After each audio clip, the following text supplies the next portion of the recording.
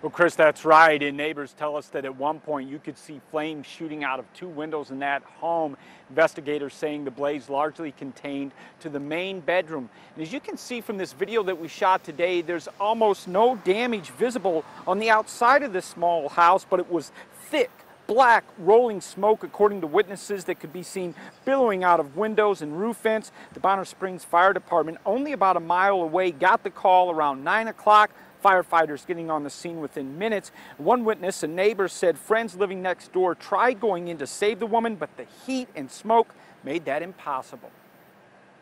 Just heartbreaking. That's all I can say. You know, I just wished we could have got in and got her.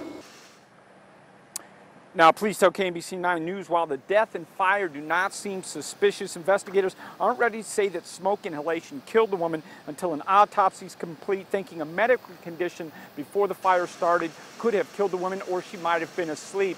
Now, neighbors say this woman was a loved member of her community, and while they told us her name, police aren't identifying the woman, fearing that some of her local family members may not yet know about this tragedy, so we too will hold back her name tonight. Reporting live in Bonner Springs, Stacey Cameron, KMBC 9 News.